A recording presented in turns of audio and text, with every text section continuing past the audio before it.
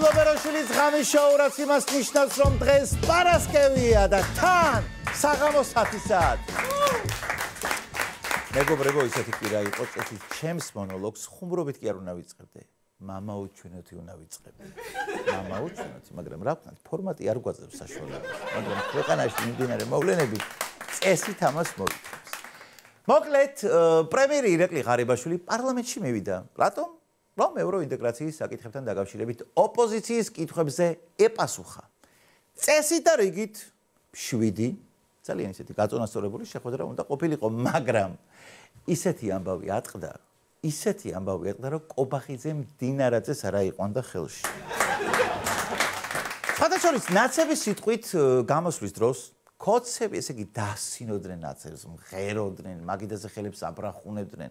მოკლედ, ერთ-ერთი დაღეჭილი ქაღალდია, რო სრიამ დინარაძეს ტროპკით გოცირიძეს, ვისთორე დანარჩენში სუბთა მეათი B კლასი იყვნენ. A კლასიც არა, B კლასი. პრემიერმა თავიც მოიწონა, კი, ეს არ აკლია მას, და განაცხადა, რომ უკრაინას და მოლდოვას 10 თავით უსწრებთ. კარგი, აი თქვათ. შეიძლება უსწრებდეთ უკრაინას და მოლდოვას 10 თავით, მაგრამ თავსაც ხო გააჩნია ირაკლი. 10 შენარი თავით თუ უსწრებთ ირაკლი, მაშინ არ გქონია დიდად საამაყო საქმე და მეთანხმები. შენარი თავით არა. ესე იგი, ხედავთ რა უცნაური ქვეყანა ვარ. 10 თავი გვაქვს და არც ერთი ტრაკი. არც ერთი ტრაკი. ნუ მოდიში ამ სიტყვისთვის, მაგრამ მართლა არ გვაქვს ახლა რა გავაკეთე. არა, ესე იგი, აი ძალიან ჭკვიანია ღარიბაშვილი. ბატონო, არ არის ჭკვიანი? თქვენ ალბათ ადამიანებს ადარებთ და მაგითო. აბა დათვებს შეადარეთ, ან თევზებს. შეადარეთ? ხედავთ? გენიოსი. ნამდვილი გენიოსი. მოკლედ, პარლამენტის ხდომას რომ უყურეთ, დავრწმუნდი, რომ ამ ქვეყანას, მეგობრებო, არაფერი არ ეშველება. არაფერი. იმიტომ რომ ნახეთ როგორი ამბავია. ქვეყანას რომ ეშველოს, მთავრობას ხომ უნდა ეშველოს. მთავრობას რომ ეშველოს, ხალხს ხომ უნდა ეშველოს. და ხალხს როგორ ეშველება თუ ქვეყანას არ ეშველა. ამიტომ არაფერი არ გეშველება. არ ვიცი ამას რატომ ვღიმილით, მაგრამ ჩვენ ამას უკვე შევეკვირთ. მოდი ამასობაში გენიოსები ვახსენეთ, სხვა გენიოსებიც გადავიდეთ. კალაძემ ბიზნეს ყველაზე დიდი ქველმოქმედება ისა, რომ ნაცმოძრაობა დაასრულა. მე მინდა კახის კითხვა. მარტო ნაცმოძრაობა? მთლიანად ქვეყნის მოძრაობა დაასრულა და რატომ უკარგავ ხვალს ადამიანს? თქვი ბოლომდე, კაცო, რაც გააკეთა ამ კაცმა. მარტო ნაცმოძრაობა დაასრულა, მთლიანი ქვეყნის მოძრაობა დაასრულა და მე ვითხოვ, რომ შენ ეს აღნიშნო. მადლობა თეო. მადლობა თეო. თეომ ეს დაამოწმა. ადამიანები ამას ცემინებით ამოწმებენ, დიჯეები ამას მუსიკით. აი ასე. მადლობა თეო, მადლობა. სინამდვილეში კი თეო უბრალოდ ესე აცემინებს ხომ იმდენად მუსიკალური. ისე კახი, მე მინდა კითხვა, აი რა სერჩი ამ ნაციონალებს გამაგებინა? აი რა სერჩი? ხო? ნაცები რო არ ყოფილიყვნენ, ვერც კი გავიგებდით 2 ლიგა რო გვაქვს მოგებული. მაშინ ხო გახსოვს როგორი პიარები მიდიოდა შენი? მეგონია კაცო, მე მახსოვს. ფრიდონინჯია გამოვიდა საინტერესო ინიციატივით ხალხის საზღვარგარეთ რომ არ გაიქცეს მეორე შულზეც ყოველთვიურად 500 ლარი უნდა მივცეთო. ჟურნალისტმა კითხა, ბატონ ფრიდონს. და თქვენი აზრით, კარგი აზრია ეგო? ფრიდონინჯიამ უპასუხა, კი, უფროს მას ვფიცავარ. ეჭვია შეგეპაროთ. ისე აი ფრიდონინჯიას აი მართლა დიდი სიამოვნებით დავპატიჟებდით ჩემს გადაცემაში სტუმრად. მართლა, რა მოხდა ეხლა რა? ვიცინებდით, ვიხალისებდით ბევრს, რა გავერთოვოდით, მაგრამ ერთი რამეა. აი აქ რომ მოვიდეს იქიდან ხომ უნდა წამოვიდეს და არ ამგონია რომ ეგ გააკეთოს. ან აქ რომ მოვიდეს, ესე იგი ხო აღარ იქნება და არ ამგონია ეგ. რა ბატონო ფრიდონ გააკეთებთ ამას? თუ კი, მაშინ გელოდები. ინჯიეს სხვადასხვის კითხეს 500 ლარს რომ მეორე შულს აძლევ. აი პირველმა რა დააშავა და რა გააკეთოსო? ენჯი არ დაიბნა და უპასუხა. პირველი უკვე დიდია და მიხედავს საკუთარ თავს. ისე წარმოვიდგინეთ აი ემბრიონი რომ ნერვიულობს ეხლა რომ ნეტა მეორე ვიყო, ნეტა მეორე ვიყო, ეს სასწაული წარმოსადგენია, მაგრამ გაჩნდება მე რა ეტყვიანო პირველი ხარ. ვიცოდი რა. აი, საინტერესო ფაქტი დაფიქსირდა თბილისში. ვიღაცამ ვახის პარკიდან ბრინჯაოს ქანდაკება მოიპარა და თავის ეზოში დადგა. ჩემ ეზოთ უკვე სათაური ძალიან სასაცილოა, ამას გაგრძელება წესით არ ჭირდება, მაგრამ მოდი განვავრცოთ ცოტა. რაღა დაგიმალოთ და უარესით შეიძლება მოხდარიყო. ეხლა წარმოიდგინეთ ვაკეში მოდიხარ, ხო, აი გადიხარ ვაკეში და ვაკის პარკი აღარ არის. აღარ არის ვაკის პარკი და მარტო ბრინჯაოს ქანდაკება დგას. ხო ბრუტალი იქნებოდა. ამიტომ ნუ იცით ყველაფრის ტრაგიზმის ხასიათის მიცემა რა. უარესი შეიძლება მოხდარიყო. ნუ რა თქმა უნდა ატეხა ხალხმა ერთი ამბავი, როგორ შეიძლება ბრინჯაოს ქანდაკების მოპარვაო. ეს ხო ბრინჯაოს ქანდაკებაა. ეს ხო ჩვეულებრივი ქანდაკება არ არის. ეს ხო ბრინჯაოს ქანდაკებაა და მეგობრებო, მორჩით ამ ბუნიკს და დაანებეთ ამ კაცს თავი. დაფიქრდით ეხლა. ამ ქვეყანაში ცხოვრებას რომ უძლებ და არ გარბიხარ. ბრინჯაოს კი არა, მე თუ მკითხავ, ოქროს ქანდაკება გეკუთვნის. ოქროსი. აბა რა. თბილისის ზოოპარკიდან, ეს ჩემი საყვარელი ინფოა, უკაცრავად. თბილისის ზოოპარკიდან მაიმუნი გაიქცა ოჯახური კონფლიქტის გამო. თუმცა გაცეცხლებული ყოფილა მაიმუნი. ვის შევალიე ჩემი მაკაკობაო ესე. ვის შევალიე ჩემი მაკაკობა, ჩემი საუკეთესო წლები. ვის შევალიე მიღიდაო. მე მინდა მაიმუნს უპასუხო. რა დააშავა, მასაც უპასუხებ. აი კარგი რა. აი ამხელა მაიმუნი ხარ, სად გარბი ხარ? არ გცხვენი. რა ქართველები ვითიქცევი ვერ გავი. სად ცით ეს გაქცევი? დაეტი ამ საჭი, შენებთან იქვე იყავი. თურმე ეს მაიმუნი საზმაო სეზონში უპოვია და კიდევ კარგი ტელევიზიის თანაშრომლებმა არ ნახეს პირველი თორე კიდევ ერთ ღამის შოუს ვეღარ გაკაჩავდა ქართული ტელევიზია დამიჯერე. ისე ბოლოს დავახსნებ კარგი ინფოთი მე მინდა მოგილოცოთ. გილოცავთ ხალხო. გილოცავთ და განსაკუთრებით ფეხბურთის მოყვარულებო მინდა მოგილოცოთ. მსოფლიოს ჩემპიონატი დაიწყო! მთელი საქართველო ეკრანებთან არის მიჯაჭვებული და გულშემატკივრობენ არგენტინას, ესპანეთს, ბრაზილიას, რავი, გერმანიას და ასე შემდეგ. აბარა!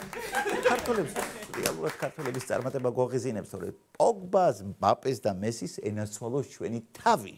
რა პრობლემა? მსოფლიოს ჩემპიონატის სენსაციით დაიწყო არგენტინის ნაკრები საუდის არაბეთთან დამარცხდა. ესე იგი, რას არ გააკეთებენ, რომ საზოგადოებრივ მაუწყებლობას გვაყურებინონ. აი რას? მაგრამ კარგი რა. მესი, აი შენგან ამას არ ველოდეთ. არა. ხო შეიძლება. შენ ხო გიყვარს მესი? თუ ქრისტიანი.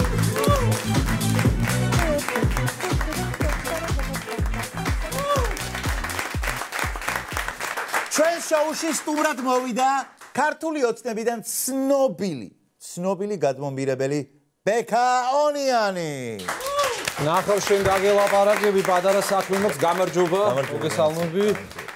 ეს კიდევ აქ უდგათ, მოკლედ. მოკლედ აისა ვარ მე, აი გუში ჩემზე დაცვამ რო დაგირეკა და რო არ შემოაშვებინე და მე ზემოდან რო დავარეკი და შემოვიდეს კაცო, რა პრობლემაო? ეგაცი ვარ. კი, დავზანდი. დავზანდი. რა თქმა უნდა. ზემოდან დარეკილი და. რახან ესე შეიცვალა სიტუაცია? ზემოდან არ ყოფილიყო? გავიხდით თქვენის ნება. იგებოდით. რა არის ერთი რო დისკომფორტი, მეორე რო აი მინდა რა რაც მაცვია რო ჩანდეს, რატომაც არა თუ მაგის სიამოვნებით, დიდი სიამოვნებით თავს წარგიდგენთ თუ შეიძლება. მე გახლავართ ცნობილი გადმომბირებელი ადამიანი, რომელიც ვიბირებთ უკვე წლებია, ვიბირებთ ქართული ოცნებისკენ ხალხს, არაერთი ყავს გადმობირებული, თან სულ ისეთები, ფოე ტიპები, შენარგებული რაღაცა.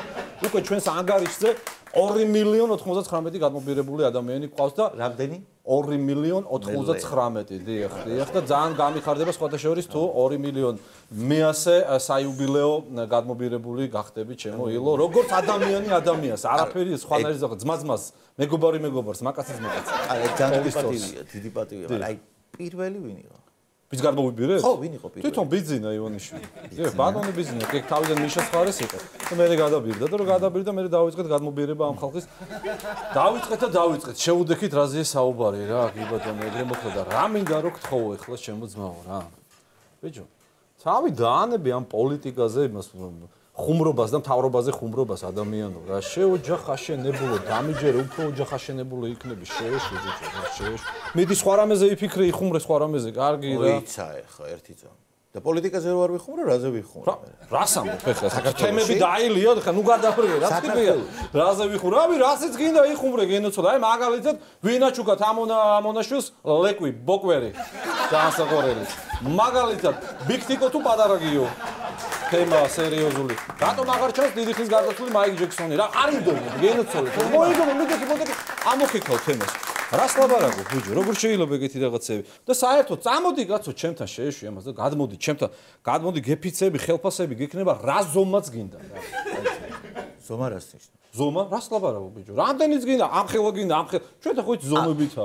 მე რომ მივიდი თავიდან პირველ ნახე, აი ხელფასი, ჩემი ხელფასი მაქსიმუმი იყო ეს. ეხლა აი ჩემი ხელფასი. თან ის ხო იცი შეიძლება დაიშალოს მეტრობით, ვერ დაეწევი ხელფასი ისეთი ძაო. ვერ დაეწევი, ფიზიკურად ვერ დაეწევი რა. მე რომ მეყურებ რა გონი, ვინ ვიყავი ბიზნესმოსლანი? თუ არავინ. ეხლა ვინა ვარ? ფულიანი არავინ. ხედავ განსხვავებას. ხო, შეიძლება ვერ ხედავ, მაგრამ მე მკითხე ეხლა, მე ვხედავ ვინაცო. არა, მე გეფიცები თუ არ მესმოდე შენი როგორც ვაშკაცურად ვაშკაცი, მეც ხუმრობდი თავიდან თავრობაზე. მე რა უცებ თავში კაც, შემიყვარდა ოცნება. აბა, კაც რას ნიშნავს? იზალაბდეს თქვენზე? ბიჭო, ვინ იძალა? ხა შე სხვანაირად გაიგე. სხვანაირად გამიგე, გეუბნ არაფერი ზალადობა თვითონ. აი რა ხდება გეტყვი $100-იანის პაჭკა შუბში რომ მოხდება. ეგეთი ხმა კაც. რასაო, იმის მონობერი ჯერ წნევით მოდის. რას ლაბარაკობ ბიჭო? ზოგი ამბობს რომ მაგ ხმას ხან კაც ხმა, ხან ტყლაში. ტყლაში არის, ტყლაშები არის, ეს უკვე ლარებში, მაგრამ ლარებში. კაცი ყველაზე სასწაული არის რა და. ასე რომ ჩემო იულიშ, კარგი იქნება ცოტა თუ იხუმრებ ოცნებაზე და და რა? დავთქვი? არა, და არ უნდა. აი დამდენ თავდება წინადადება. ნამდვილად ეგრე არის. აი რამდენ ოთახიანში ცხოვრობ, ეხლა გაფიცებ მითხარი, აი რა სწავლობ? გულწრფელად? ხო, გულწრფელად, რა თქმა უნდა. ორ ოთახნახევრია. ორ ოთახნახევრიაში? სერიოზულად? და თალკე იზოლირებული საძინებელი აქვს მაგას? კი. კი, ხო? საძინებელი აქვს. ხო და მე დაუწიე პოლიტიკაზე ხუმრობას. ორ ოთახნახევრიანი მარტო ერთი ოთახი გექნება, ბიჭო. დამიჯერე, კაცო, დამიჯერე. გადმოდი ჯერ სამთავრობო მანქანით ივლის, მაო რა მანქანები ყავს, ბიჭო, იცი შესაძლოა. რა მანქანები ყავს? რენაულტი. აიცი, ეგ რომელი მანქანაა? აი რომელია, იცი? აი უკან სტოპების მაგურად 5 ლიტრიანი პლასმასის ბალონები რო აქვს. აი ეგ არის, კი, გენოცოდი. უკვე, მაგრამ ეგ ვიცი კი. თან თუ გადმოხვალ ძმაო ჩვენთან, რაც მთავარია 24 საათის განმავლობაში ცხელი ლავაში გექნება ძმაო, რამდენიც გინდა პრობლემა არ არის რა, ცხელი ლავაში. არა გინდა. ცხელი ლავაში მაგარია, თო წაატეხე ყუა რა. მე ხო იცი როგორ ჭამდი მაგას. აი სულ მარტო ყუებს იმებს ყრიდი იმდენი მქონი. ერთი ყუა, მეორე ყუა, თო დაჟე სოსისი რამე მაიონეზი, არც ღურის რა ქვევიდან, ისეთი თავისებური ისეთი. თან მაგარი რა არის, იცი? კანატუნა, მაგრად მევასება. აუ, მაგარია, კონისური, მაგრად მევასება. ხო და რა ვიცი, გეუბნები, გადმოდი ძმაო, მე კარგ პირობას გაძლევ. აი, მე არ ვიყო ბექა-ლუკა ოცნებაონიანი თუ გადღული. ენა მამული სარწმუნოებასავით სამი სახელი რატო გაქვს? რას მე სამი სახელი მაქვს. ბექა ის თვითონ ბავშვობაში რას დამახა. სამი სახელი რა უბედო? ეს ლუკა ნათლობის. ხო და ოცნება გამდიდრების. კი, აბა როგორ გენოცოდი, აბა დასამო და ვაში საერთოდ ეხლა თუ დამიჯერებ, ნუ გაატარა რა ეს საქმე, ხა გადმოდი გეუბნები, მაგრად იქნები მეთქი, ბიჭო. გამოგივიდა მართლა. მაიცა ერთი წამი და საიდან მოიტანე ჯერ ესეთი რომ კარგად ან მაგრად ვიქნები. საიდან გეუბნები, ბიჭო? რა მე რომ მიყურებ ძმაო, მაჩვი ვიყავი და შეხედი ადამიანი ელაპარაკები. კი არა და მე რომ მიყურებ ძმაო, ცხენი ვარ და ვლაპარაკობ. აქ განიგროვე. ხოჭი მაჩვი დატოვე რა. მაჩვი დატოვე. და ვაში საერთოდ რომელი საათია? არ მაქვს. არა, ხო და გასმოდი და გექნება ძმაო. კაი, სივილში ხა აღარ უნდა ზემეთი საუბარი წავედით, всё, გავედით რა. ადეთ. გადავიდეთ პარტიის ოცნებაში მივიდეთ. ველოდება რასამ? მოიცა, კაცო. არა. რა არა? არ მოდიხარ? აი რა ილუ შეხა გეხვეწები რა. თეო, შეხო წამოხვალ, თეო ხო წამოხვალ? არა, მიწა. და თეო? არა, ვერც თეო. კაი, რა წამოვალო, გუშინ არ მითხარი, გუშინ არ? აა, კაი, მაშინ და რომ ორჩები მე ვნახე მნა. კარგი, წავედი. ბექა. გადაცემა. რა? ჩანვა?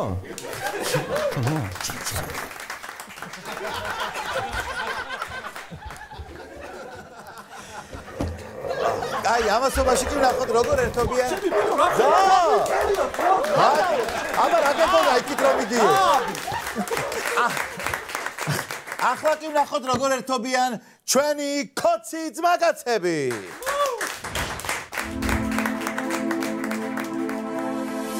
მე და თქვენ და ჩემი ქოცი ძმაკაცები დღეს ღამე ხალხის ხარზე ერთად ვრებით მერე რა თუ აღარავინ გვეთანხმებით მე და ჩემი ქოცი ძმაკაცები მაინც ვრებით ნიკა აჩო დინარაძე ვითომ დინჯიგია ვოლსკი ხარიბა და ფრიდონიჯი ნუთუ ნეტა წიწავა ჩვენი კრეტა პარლამენტის დედოფალი ვიღაც პიანისტი ქალი არ მოგიწევს შიმშილი თუ ხარ ქოცის ძმისშვილი ან ძმა თუ მიეცი ნაცებს ხმა მაგრად დაგერხა აღარ დადოთ იმაზე რომ არ ბოლოს წინაზე ოიე გადავდივართ ხირაზე ნაცის ჯინაზე მე და თქვენ და ჩემი ქოცი ძმაკაცები დღეს ღამე ხალხის ხარზე ერთად ვრებით მერე რა თუ აღარავინ გვეთანხმებით მე და ჩემი ქოცი ძმაკაცები მაინც ვრებით თეა შალვა ბიძოს გულის მომხანები ბექა ნინო ანრები და ოხანები ჩვენი ძმები ირაკლები ზარქუები სულ ყველაზე მშვენიერი არის მაინც ჩვენი მერი მეგობრებო დღევანდელი შოუს სტუმარი გახლავთ ყველასათვის საყვარელი ადამიანი ირინა სარიშვილი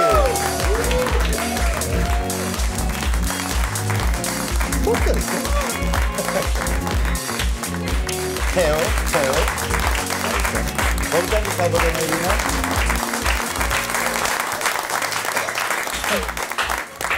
მე ტრადიციულად ჩემი ყველით მოვედი, მაგრამ ხო, ნუ ეხა ისეთები ქვეყანას გადატანილი კოვიდებიდან დაწყებული, რა ვიცი, რეებით დამთავრებული, ყველა არავის არ გაგვრდება, ხალბატონო ირინა, მაგრამ აი ის თუ რატაშიც შეხვდა ეხა თქვენ აუდიტორია, ეს გასაკვირია მეთქი არ ვიტყვი, მაგრამ იშვიათობაა, იმიტომ რომ ჯერ აქ სტუმარი არ ყოფილა, ვისაც ასეთი ტაშით შეხვდნენ და ამასთან დაკავშირებით კიდევ ერთი ამბობი.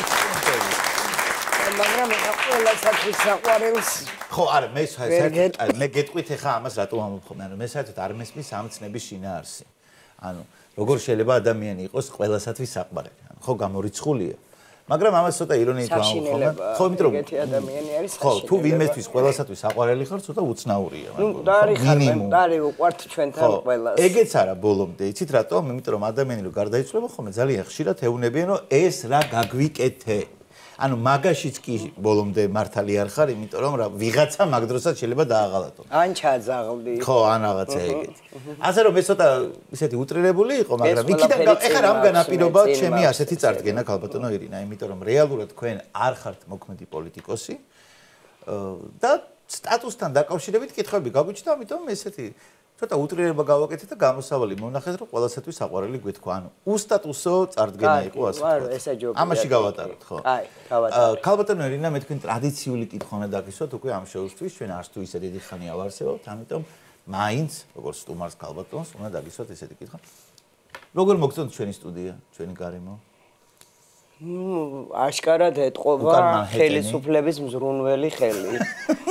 ეტყობა, მაგრამ თავარი გულია და თავარი ჩვენი სოლიდარობაა ყველა ოპოზიციური არხის და რა თქმა უნდა თავარი არხის მიმართ. ეს სამითუცაც არ ვარ, ვცდილობთ ნელ-ნელა ესე ფეხები ავიდგა და ასე შემდეგ. ძალიან კარგია მოკლედ. ქალბატონო ირინა, მაყურებლებს მინდა უთხრა, რომ ირინა, მე ესე უნდა მიმართო, იმიტომ რომ ბატონო ილარიონს რამდენჯერაც მეტყვი ქალბატონ ირინასო, იმდენჯერ გეტყვი ბატონ ილოსო. ილოს არა, ილარიონს. ილარიონს. კიდევ გოვარ. ამიტომ მე უკან ვიხევ და ირინა, ასე უნდა მოგმართოთ. ირინა. პირველ რიგში ახლა გამორიცხულია რომ არ კითხოთ იმაზე თუ რაც ხდებოდა პარლამენტში ახლა. ახლა თქვენ იყავით ადრე პარლამენტში. ახლა უფრო ესეთი დამკვირვებელი როლში უფრო ხედავთ ხოლმე ძალიან ხშირად და აი ის რაც ხდებოდა უახლოესი დღები პარლამენტში რასთან დაკავშირებით? აი ყველაფერთან აი ხო სულ ხდება, მაგრამ ეხლა რახან ბოლო მოვლენებთან იყო დაკავშირებული და რახან გენიალური გამოსვლა ნახეთ ბატონ ირაკლი ღარიბაშვილის და ასევე ის დებატები, რომელიც იქ ხდება და აი თქვენ როცა ზიხართ სახში და უყურებთ ამას, ხო? ეხლა მე მახსოვს მაგალითად ჩემ ბავშვობაში პარლამენტი, მაშინ არ იყო ამდენი იუმორისტული გადაცემები და პარლამენტი ერთ-ერთი განხრა იყო, სადაც შეიძლება იუმორი ამოგესვა. მაგალითად, ქალბატონი ლუიზა შაკიაშვილი ხანდახან ძალიან კარგად ხუმრობდა. ეხლა თქვენზე საუბარი აღარ მაქვს. სხვადასხვა ჟანრში, მაგრამ ესეთი მახულგონებრივი ხუმრობები, ცხონებული ბატონი ჯაბა იოსელიანიც ძალიან კარგად ხუმრობდა, რაღა დაგიმალოთ. ეხლა შეიძლება ამაზე ბევრი ვიდაოთ მის პერსონაჟზე, მაგრამ ყოველ შემთხვევაში იუმორს ვერ წაართმევდი. თქვენ დემოკრატია ლობიობა ხო არ გონიათ ეგეც ხო გახსოვს ყველას? აი ეგ იყო ყველაზე ეს ეპოქალური ხუმრობა. ეპოქალური ხუმრობა, რომელიც დღემდე აქტუალურია, მინდა გითხრათ. ახლა რისი თქმა მინდა ამითი, ანუ აი როდესაც თქვენი მოწვევის პარლამენტი და აი ეს პარლამენტი რო შევადაროთ. ჯერ ეს ერთი მე მინდა გითხრათ, რომ მე წესით და რიგით მგონია რომ თქვენ პარლამენტში ისევ დაბრუნდებით. არა, რასაპარაკო. არა, თქვენ შეიძლება არ გინდათ, მაგრამ ბექა ისე ვილარიონს აგიზახებს. კანონზომიერება ნებისმიერი, ასე ვთქვათ, არასწორი კითხვის შემდეგ ირინა მე ილარიონს დამიძახებს, ამას შეეგუება. თუმცა მე ამას რატომ ვამბობ? იმიტომ რომ კანონზომიერება ითხოვს, ანუ ჩვენი ქვეყნის საქმე ხო სულ უკან და უკან მიდის. თუ უკან და უკან მიდის, თქვენც ხო წესით და რიგით პარლამენტში უნდა შეხვიდეთ, იმიტომ რომ პატარა დეჟავუები რო გაგვიჩნდეს. კი, მაგრამ უნდა დამთავრდეს ეს ჩვენი დრო, ადრე თუ გვიან როდესმე, ხო? ესეც არის. და პარლამენტში უნდა შევიდეს ახალი თაობა და ჩვენ უნდა დავუდგეთ გვერდით. აი. წინ კი არა და თავზე კი არა და რაღაცა. მაინდა-მაინც მე უნდა შევვარდე პარლამენტში და მე უნდა ვიყო მინისტრი ან დეპუტატი. როგორ ჩანს? წინ უნდა წავიდეს საერთოდ როგორ გითხარ ხა დასრულს მე ჩემ თაობას დასრულს ვერ უწოდებ უბრალოდ ძალიან ბევრი რაღაც გამოვიარეთ ჩვენ რა და ხანდახან სარკეში მე ჩემი თავი მე თვითონ მეზარება რო უყურებ აი რამდენი ხანი შეიძლება მიყუროს ადამიანმა ხო რამდენი წელი ერთი და იგივე სტატუსით ხო მაგას რა მნიშვნელობა აქვს ახლა ოპოზიცია ვიყავი პოზიცია ვიყავი ამ ახალგაზრდებმა რა უნდა ქნან ყველა უნდა წავიდეს ამ ქვეყნიდან და ეს პროცესი დაწყებულია სამწუხაროდ დაწყებული კი არა დასასრულს უახლოვდება ამიტომ მე სრულებითაც არ ვთვლი რომ ამ ქვეყნის წინსვლისთვის ვინმე მაინდა-მაინც ჩვენგან უნდა შევარდეს პარლამენტში ან მთავრობაში. თუ ჩვენ დავკმაყოფილდებით იმით, რომ ისიც თუ დაჭირდებათ, ჩვენი გამოცდილება წარეც და ტკბილიც და ცოდნა რაც ახალ თაობაზე მეტი გვაქვს გამოცდილებიდან გამომდინარე მათ გაუზიაროთ და ამით დავკმაყოფილდეთ, იქნება იდეალური. კი ბატონო, მაგრამ თქვენ წარმოგიდგენიათ, რომ აი მოდი სანამ იმაზე ვისაუბროთ თუ რა წარმოგიდგენიათ, მითხარით აი თქვენი აზრით, საერთოდ რას ფიქრობთ დღევანდელ პარლამენტზე? ანუ რა აი არის თუ არა დიდი კონტრასტი თქვენ პარლამენტ შორის და ამ პარლამენტ შორის? კონტრასტი კი არა, დღევანდელი პარლამენტი ვერც ვფიქრობ დღევანდელ პარლამენტზე, რაც არ არსებობს, იმაზე როგორ უნდა იფიქრო, ხო? არ არსებობს დღევანდელი პარლამენტი. იქ ხუმრობაზე აღარ არის ლაპარაკი, აი საერთოდ არ არსებობს არც პოზიცია, არც ოპოზიცია. მე არა ვარ იმ ნაწილში საზოგადოების, რომელიც ახლა იმ მუშტის დაკვირით მოითხოვს, რომ კიდე თუ არა გამოვიდეს ოპოზიცია პარლამენტიდან. მე ვერც ამაში ვხედავ აზრს და ვერც იყოფნაში ვხედავ აზრს, თუ რაღაც არ დავგეგმეთ და რაღაცა საერთო გეგმის ნაწილი არ გახდა ნებისმიერი ჩვენი ნაბიჯი და ამიტომ არ ვფიქრობ პარლამენტზე. კაი, ეგ ოპოზიციას რაც შეეხება და აი ხელისუფლებაზე რას ფიქრობთ და რა სიტყვით? ოღონდ გარდა იმისა, რასაც ხელისუფლებაზე რა გითხრათ, ეხა სახელმწიფო ენის დეპარტამენტმა აკრძალა 100 ყ და ამიტომ რანაირად სახელმწიფო ენის დეპარტამენტმა ესე იგი ჯერ პირველ რიგში დავადგინოთ, რომ არსებობს სახელმწიფო ენის დეპარტამენტი, ეს ხო ფაქტია. რომელსაც ჩვენ უხდით ფულს. რომელსაც ჩვენ უხდით ფულს იმაში, რომ დაადგინოს რა? დაადგინა, რომ ყატარი კი არა, ქართულად თურმე არის ყატარი. ყატარი. ნუ ეს ალბათ იმიტომ მოხდა, რომ ღარიბაშვილი, კობახიძე, ირაკლით მოიხსენიოთ და არა. მე სადი ყველაფერი გორ არის ჩახლართული ამ ქვეყანაში. ალბათ ამიტომ. აი ეს პრევენცია მოხდა ამის. კი, ალბათ, იმიტომ რომ ეხა მეტი პრობლემა ამ ქვეყანაში ვერ ნახეს, ყატარი ვთქვა თუ ყატარი, ამაზე მიდის.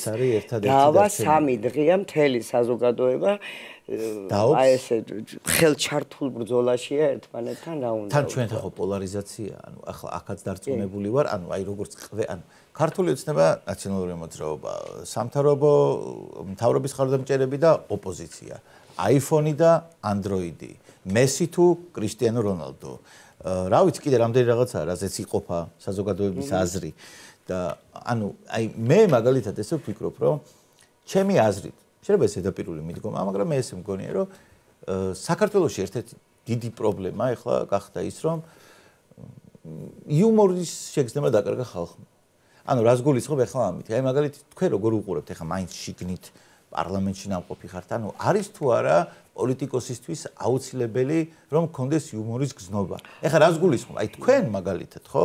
ჩემი აზრით ერთ-ერთი იშვიათი გამოხატულება ხართ თუნდაც ყოფილი პოლიტიკოსის, რომელსაც იუმორის გზნობა აქვს. საქართველოში ეგეთი ცოტაა. ზოგადად საქართველოშია ცოტა ადამიანი და თქვენაირი ადამიანი კიდევ უფრო ცოტა არის. მე ხარ როგორ გითხრათ ეხა ჯესერთი მე არ მაქვს იუმორის გზნობა ეს ერთი. არა საერთოდ მაქვს საერთოდ. რას ლაპარაკობთ გაბატონენ ახლა რას იგონებთ? თქვენ გონიათ ეხა ვისაც იუმორის გზნობა აქვს ის გიპასუხებთ კი მაქვსო? ეგეც მაქვს. მეორე რაც არის იუმორის გზნობა მარტო ის არ არის რომ ვიღაცას დაცინო. მაგაში გეთან. ეს სულ სხვა რამეა. იუმორის გზნობა არის პირველ რიგში საკუთარი თავის მიმართ. თვითირონია და იუმორი. როცა ეს არა გაქვს, მაშინ არ გაქვს იუმორის გზნობა და ამიტომ ეხა მე ვერ გეტყვით რომ ამითი გამოირჩევა ჩვენი პოლიტიკური სპექტრი ამ გზნობით. ისა სხვათა შორის იუმორზე გამახსენდა კახი კალაძემ თქვა რომ ესე იგი ბიზნეს სიკეთეებზე წიგნებია დაწერილიო და მე ვიფიქრე მე თქვი წავიკითხავ მეთქი მაგრამ მე ირინა კახის ექნება წაკითხული და მოგიყვებათ. კახი სულ კითხულობს სულ ეთყობა და სულ ყველაფერი წაკითხული ექნება და მოგიყვებათ. დაიღალო თვითონ მოგიყვებათ. ხო, იმიტომ რომ აი მე მაგალითად არ მიყვარს დიდად ფენტეზის ჟანრი ახლა. არა, ერთ-ერთი რაც მიყვარს ბეჭდების ბრძანებელია, მაგრამ აი ზოგადად ფენტეზის დიდი ის არ ვარ. თქვენ ხო არ გაქვთ წაკითხული შემთხვევით? ბიზნეს ხო, იმიტომ რომ მე როგორც ხვდები, გამოცემული არის, რედაქტირებული. არა, მე ველოდები, როდის დაიწყებს კახი ამის მოყოლას საჯაროდ და მე არ მიყვარს კითხვა კახისგან განსხვავებით და ამიტომ მოусმენ კალაძე როგორ მომიყვება, მოყოლა მირჩევნია ბავშვობიდან. მოვისმენ. ირინა, აი ნახეთ, ეხლა ჩვენ ღარიბაშვილი ვახსენებთ, რომელიც პარლამენტში იყო გამოსული და არის ეგეთი გამოთქმა სპორტში. აი მაგალითად, როდესაც მიდის მოკრივე სპორტიდან ამობენ, რომ ხელთათმანები ჩამოკიდა ლურსმანზე. როდესაც ფეხბურთელი მიდის სპორტიდან ამობენ, რომ ბუცები ჩამოკიდა. რა, მაგრამ უნდა ჩამოკიდოს ეს დაინტერესებს. ჩამოკიდებული ლურსმანზე ბუცები, იმიტომ რომ მეც ყოფილი ფეხბურთელი გახდით, მაგრამ აი თქვენი აზრით, ღარიბაშვილი რო წავა პოლიტიკაში. რა ჩამოკიდებს? რა ჩამოკიდებს ლურსმანზე? რიტორიკული კითხვა. მე ხო გითხარით რომ ყველას უაკრძალულია უკვე სახელმწიფო დეპარტამენტი. მაინც იქამდე მივდივარ. იმიტომ რომ რაც უნდა ჩამოკიდოს ორი ცალი ის იწყოზე იწყება და. ან თვითონ ჩამოეკიდება.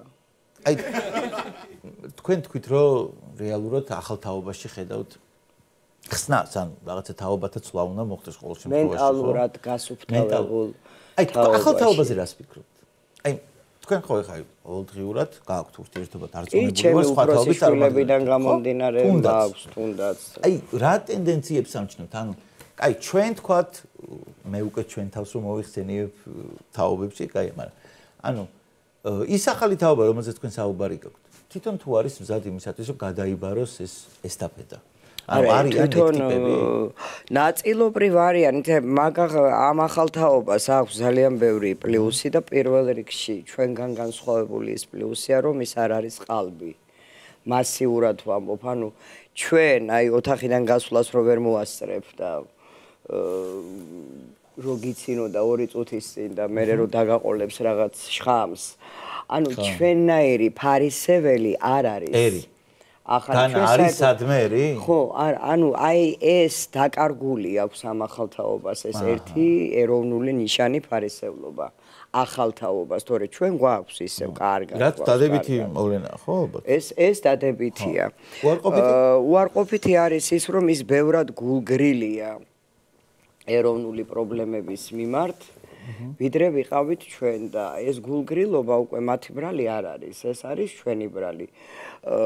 ისევე როგორც ვთქვათ, იგივე აი რელიგიაზე რო ამბობენ, რომ აი ახალი თაობა ნაკლებად მორწმუნეა და ვისი ბრალია რომ ახალი თაობა ნაკლებად მორწმუნეა, არის ეკლესიის ბრალი.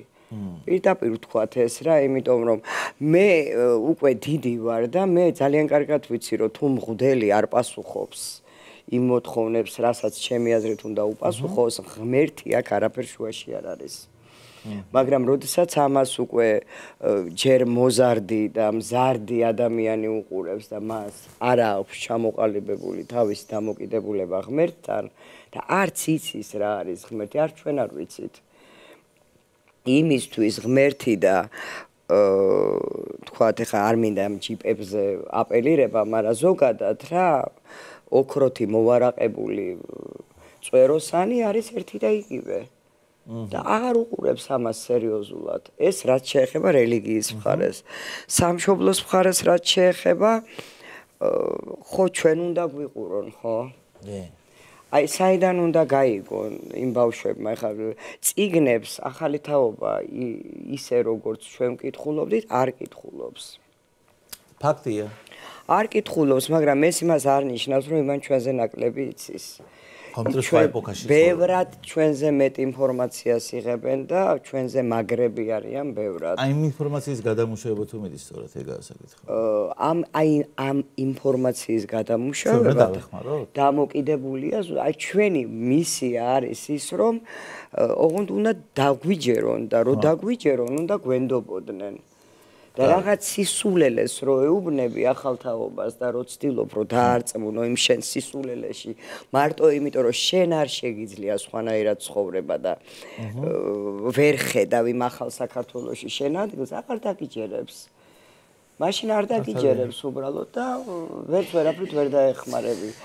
შენ კი არ უნდა გადმოქაჩო ის შენი შვილი შენკენ უნდა გაყვე იმას. გეთანხმებით.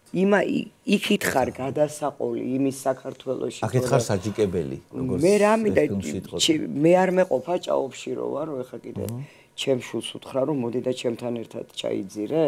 პირიქით ხო არ ჯობია შვილისკენ. და ამიტომ პირიქით, ანუ ეს რაღაცა ისე უნდა დაბალანსდეს ურთიერთმდობაზეა. თავარი ხიჩატეხილობა არ იყოს თაობებს შორის. ალბათ. ხო, მაგრამ ახლა გადავედით უკვე მშენებლობის პრობლემაზე. აი საპარლამენტო ცხოვრებიდან, ხო? აი ხა მე პირველ რიგში მინდა ერთი სტატისტიკა წავიკითხო. ეხლა ესე იგი, როდესაც თქვენ საპრეზიდენტო არჩევნებში იღებთ მონაწილეობას 3242-მა კაცმა მოგცეთ ხმა. ნეტა რატო მე ეგეც აი ერთი წამით აი გავაძლებთ. მე არავის არ ვეუბნებოდი ხმა მომეცით მე კიდე. ალბათ უფრო ამიტომ რო არ ეუნებოდით. ესე იგი 3242-მა კაცმა მოგცეთ ხმა, მაშ და სხვათა შორის ერთი რამე უნდა ითქვას, რომ ეს ციფრი მაშინ 1%-იც არ იყო, მაგრამ ეხლა ისე იცვლება უკვე ქვეყანა, რომ 3242 ხმით მე ვფიქრობ, რომ თავისუფლად შეიძლება გახდეთ პრეზიდენტი, იმიტომ რომ კონკურენცია უკვე სხვა დონეზე. მადლობა. და გავითვალისწინე. მე მაგალითად ერთ რამეს ვიტყვი ძალიან გულწრფელად, ანუ შეიძლება მე ძალიან სუბიექტური ვარ ამ შემთხვევაში, მაგრამ მე ვისურვებდი, რომ თქვენ საპრეზიდენტო კანდიდატურა წამოგეწიათ, ანუ თქვენ რო გახდეთ პრეზიდენტობის კანდიდატი, მე სიამოვნებით მოგცემით ხმას. რატომაც არა? ბატონო ილარი. აი რატო არ ფიქრობთ ამას? ირინა. ისევ და ისევ უბრუნდები იმ თემას, რომ საერთოდ ხო, მაგრამ ეხა ახალგაზრდები გასაგებია, მაგრამ არ განვიხილავდი ამ თემას. მაშინ ჭირდებოდა პრეზიდენტობის კანდიდატობა ტრიბუნისთვის და პირდაპირ ვამბობდი და ერთადერთი კანდიდატი ვიყავი, რომელიც არ ელოდა გამარჯვებას, ნახევრად წამოწოლილი აღწე უყურებდა ამ ყველაფერს, რომ აჩვენებდა ტელევიზია განერვიულებულ კანდიდატებს თავის მეორე ნახევრებით, პირველი ლედებით თუ როგორ არ ვიცი, როგორ ელოდებოდნენ და ბოლოს ყველაზე კარგი ხასიათზე დავჭით მე და მიშა სააკაშვილი, იმიტომ რომ ორივემ ვიცოდით ვინ მოიგებდა რა, ასე გამოვიდა. და რა ფიქრია თქვენ რომ პრეზიდენტი, აი, როდესმე თუ გქონიათ ეს ფიქრი, რომ აი მე რო პრეზიდენტი გავხდი, აი ხო არის არაჩვეულებრივი გამოფენაში, მე ამისგან გავაკეთებ, თქვენ თუ გქონიათ ეგეთი? არა. რომ აი დომებიათ პრეზიდენტი. მე თქვი ეს რამდენჯერმე და ეხა კიდე ერთხელ ვიტყვი, რომ მე პოლიტიკაში აღმოჩნდი ჩემი პირადი ურთიერთობის გამო. გიასთან ჩემი პირადი ურთიერთობის გამო არაფერი საერთო მე პოლიტიკოსის თვისებებთან არ მაქვს და მე მგონი რომელი სფეროს წარმომადგენლის თვისებებთან გაქვს ყველაზე მეტად საერთო? არ ვიცი, ახლა მაგას ვერ გეტყვი. მსახიობი თქვა ან მსახიობი ალბათ არა, იმიტომ რომ ისე ვარ ხატვით ხატავდი, მაგრამ მე მაგალითად რომ არ მცოდრონდა რომ თქვენ პოლიტიკაში იყავით, აი ჩემთვის რომ პირველად რომ მენახეთ თქვენ, მე ვიტყოდი რომ ეს რა მხატვარი.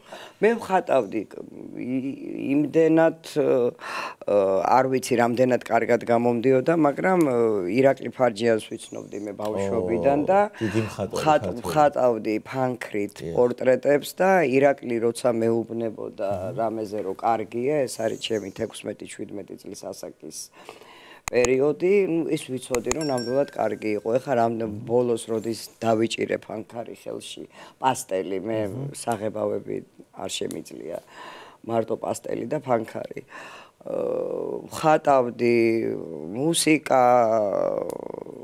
მუსიკასთან თუ შეხება ხატვის? კი, ნუ არა, 7 წლები დავამთავრე, იმიტომ რომ არ შემეძლო ფორტეპიანოზე დიდი ხანი ვარჯიში კონსერვატორიაზე იყო ლაპარაკი, მაგრამ აი ეს გამები და არპეჯიოები და რაღაცეების ნერვები, უნებისყოფო ადამიანი ვარ, აი ამ თვალსაზრისით. მხატვრობას არ ჭირდება. უნებისყოფო. ხო, არა, იქ სხვა რამეა საჭირო. არა, იქ სხვა რამე და აქ უნდა დაჯდე და ივარჯიშო, სხვასაც ტვინი წაუღო ამ შენი გამებით და შენი ტვინიც წაიღო და არა, მე ის შემთხვევით არა. ირინა, აი თქვენ რო პარლამენტში იყავით, ან თუნდაც ეხლა აი უფრო თქვენ რო იყავით, აი რამე ისტორია არის, რომელიც გახსენდებათ, აი მაშინ ძალიან ბევრი აბსურდული სიტუაცია ხდებოდა და ბევრი რაღაც გვახსოვს, იგივე ხა ლუიზა შაკიაშვილი ვახსენე და ლუიზა შაკიაშვილის გამოთქმით ჯაბეცნე. აი თქვენ რა გახსენდებათ ყველაზე მეტად, აი თქვენთვის რა იყო ყველაზე დასამახსოვრებელი პერიოდი პარლამენტში მოღვაწეობის დროს? აი მე იმ პარლამენტში იმდენი სასაცილო რაღაც ხდებოდა. ერთ-ერთი რომ ისეთი კარგი იყო, რომ ნუ აი იყო მაგალითად დსთ-ში შესვლის წინ ხმებს რო აგროვებდნენ და ჩვენ რო ყველანაირად ვცდილობდით რომ ეს ხმები არ ეყოთ. ნუ ერთმა ფრაქციამ შემოაგდო დიმაუშკა ეგრეთ წოდებული და ერთი კენჭისყრა ჩაიშალა. მეორე შემთხვევა იყო რომ ჩემს უკან იჯდა ერთი დეპუტატი, აღარ არის ცოცხალი და ამიტომ სახელზაკვას აღარ ვიტყვე, სულ ეძინა იმ კაცს. აი სულ ეძინა და ვიცოდით რომ ის არის უმრავლესობა და ის მიცემს დსთ-ში შესვლას. მისის ხმა იყო გადამწყვეტი? გადამწყვეტი არ იყო, ასე ნადირობდით ყველა ხმაზე. ნუ მოკლედ ესე იგი ერთი ყველა გავაფრთხილეთ რომ არ ვიხმაუროთ კენჭისყრის დროს რომ ამას არ გაეღვიძოს. აი ესე ცალითვალი ბეგემოტივით გაახილა, დააჭირა პურცხელი, მიცამაის ხმა და დაახუჭა ისე თვალები და ვახჩობდით იქვე, მაგრამ ნუ აფერი არ გამოვიდა. ნუ აი ძალიან ბევრი იყო რა სასაცილო რა, ხა რა ვიცი. სპორტი თუ გიყვართ ირინა? სპორტი მიყვარს. აი თუ როდესმე გულშემატკივრეთ ახლა საქართველოს ნაკრებზე არ ვამბობ. ფეხბურთი გიყვართ?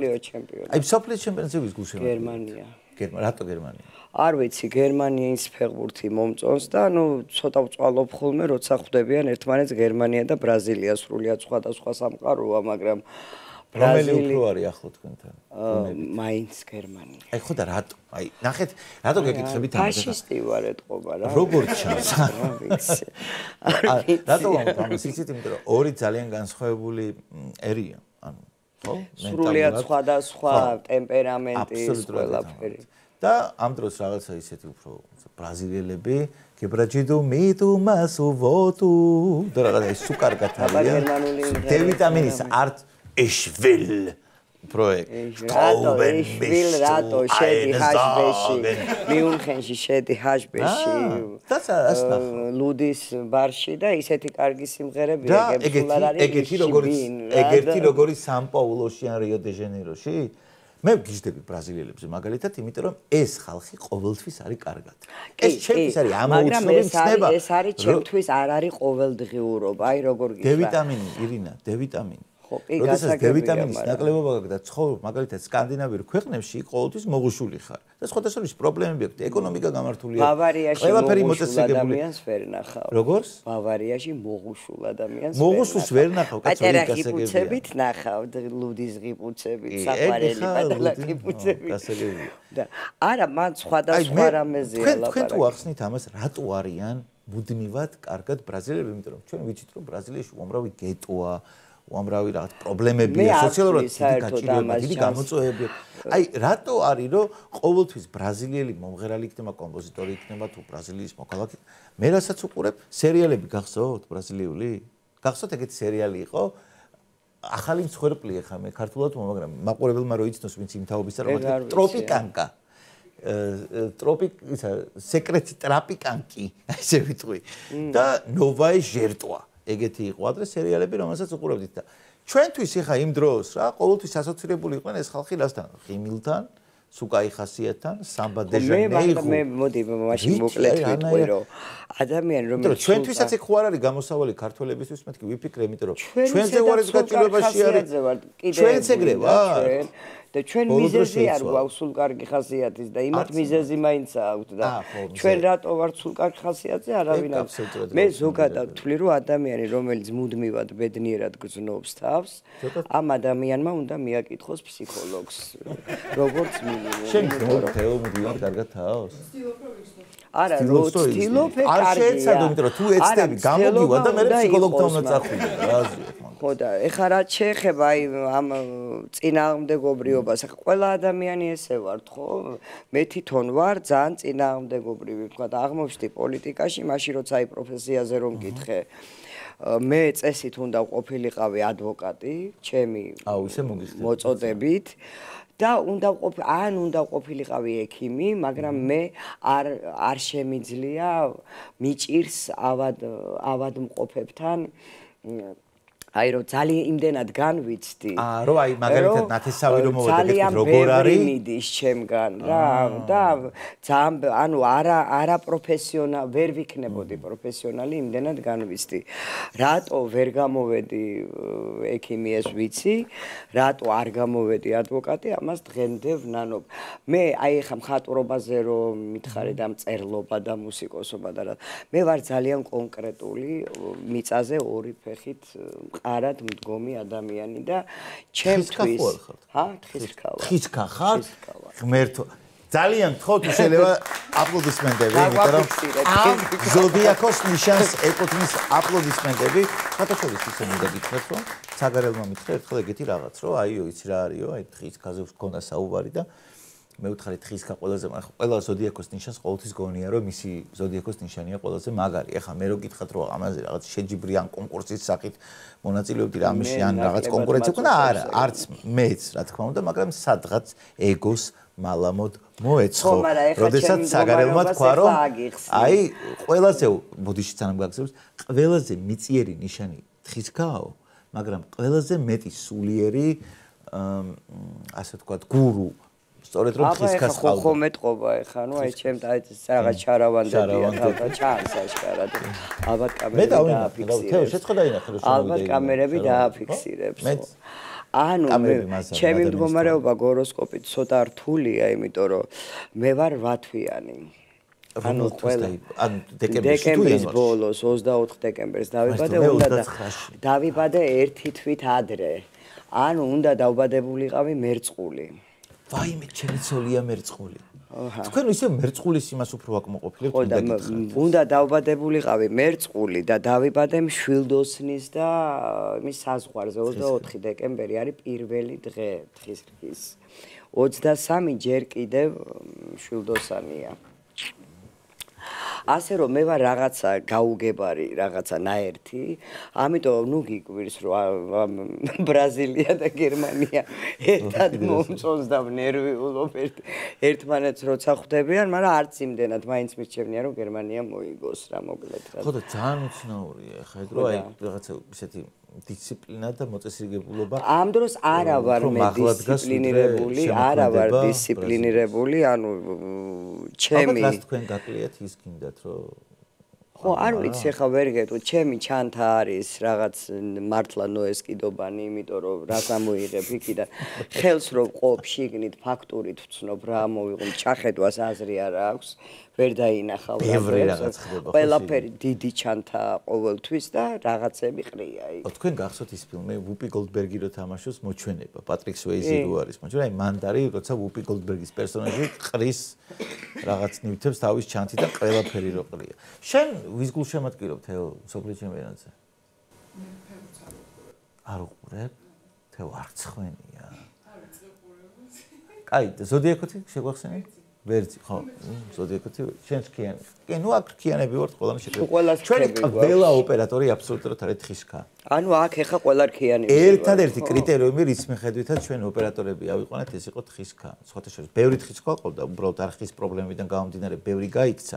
მაგრამ სამაგერად ბევრის დარჩა, იმიტომ რომ ყველანი თხისქები არიან და ყველაზე შრომის მოყარე ნიშანია ეს ირინა. ირინა, თამაშები გვაქვს მე ზარმაცი ვარ. ხო, მაგრამ რას ეგ იმიტომ რომ ქვეყანა არასწორი, ქვეყანა არასწორი. გამოუსწორებელი ზარმაცი ვარ. ყველაზე, აი, საერთოდ ტანსაცმელზე არ მაქვს მე დიდი გართულება, მაგრამ ნუ იყო რაღაც ერთი წყვილი ჩექმა, რომელიც ისე მიყვარდა, აი თუ შეიძლება გიყვარდეს შექმები, იყო ეს რაღაცა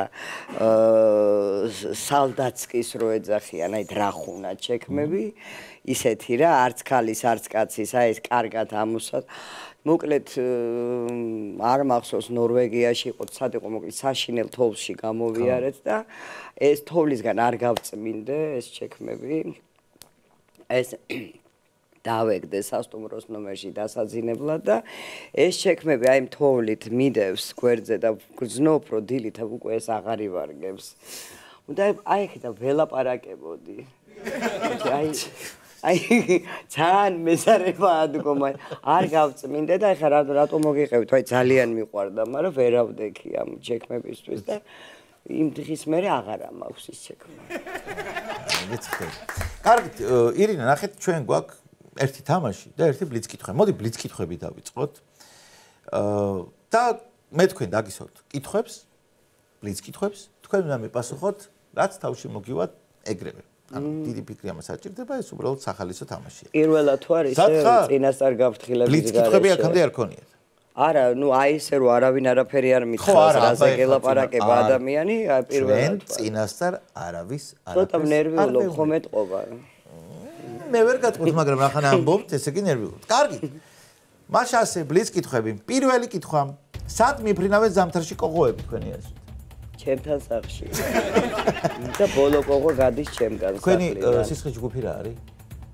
აი მეორე დადები. მეორე დადაბიძე გიჟდებიან კოღოები. რა უდევს კენგურუს ჩანთაში? შვილი ალბათ. ხო, ალბათ. რითი მიდის სახლში ავტობუსის მძღოლი? რითი და იმით ზამაკატკი. ზამაკატკი მიღებულია. რას ხატავს წერალი?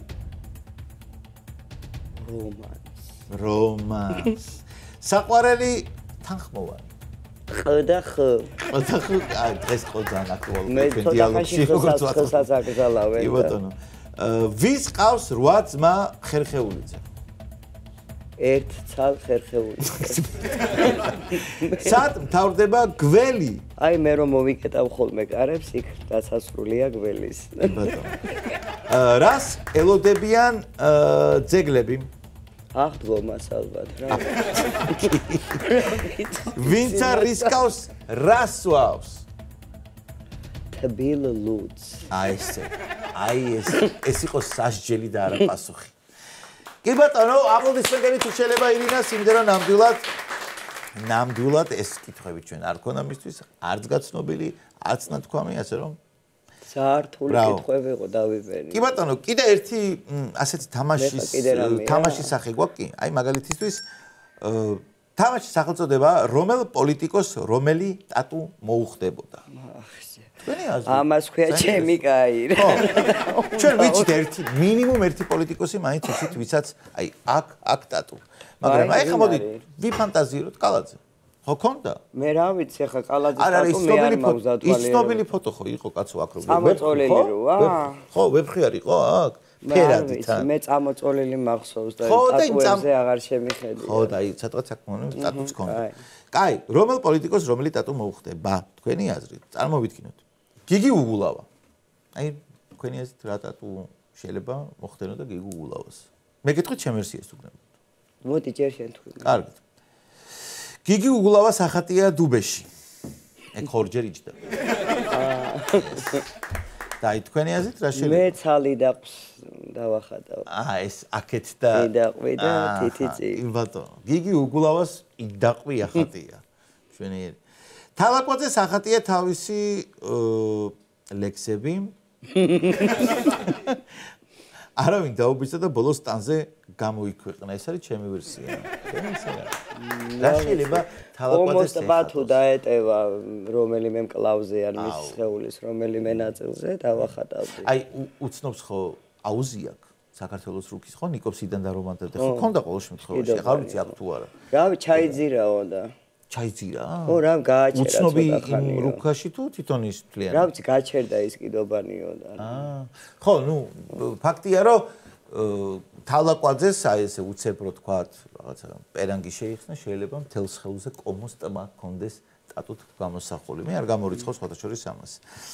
კი ბატონო, აი ბიძინას რა ტატუ ეხატებოდა თქვენი აზრით? ნუ დავიწყოთ იქიდან რომ ბიძინა თვითონაც მშვენივრად გამოდგებოდა როგორც ტატუ. თვითონ ბიძინა არის რომელიც ბევრს ახატია. კარგი ტატუ რომელიც ახატია ბევრს. ხო და ნუ ეხა ნუ ბაობაბის ბოლოდროინდელ ისტორიას თუ გავიხსენებთ რომ კენიაში აიკრძალა ბაობაბების ამოძირკვა. ალბათ ნოსტალგიის ნიშნად ბაობაბის ტატუ შეიძლებოდა. კი ბატონო. აი ჩვენი ვერსია კიდე ესეთი რომ აი ჩვენი აზრით ბიძინას გულზე ახატია პუტინი.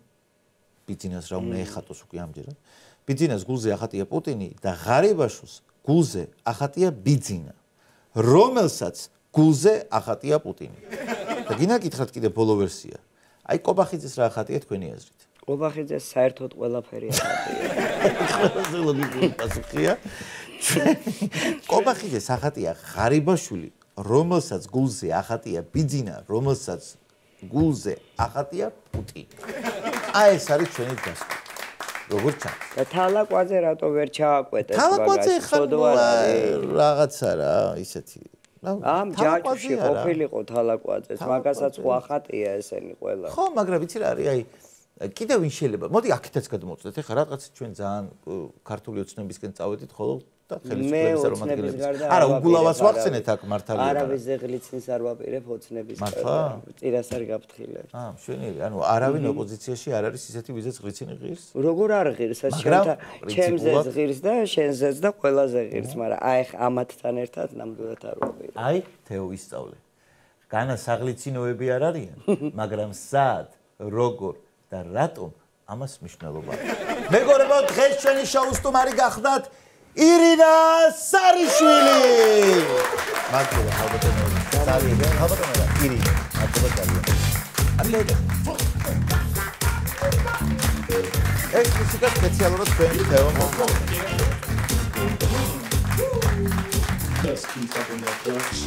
ჩვენ კი ერთმანეთს შევხვდებით ზუსტად ერთ კვირაში, რა თქმა უნდა მთავარ არხზე, რა თქმა უნდა პარასკევს 22 საათზე.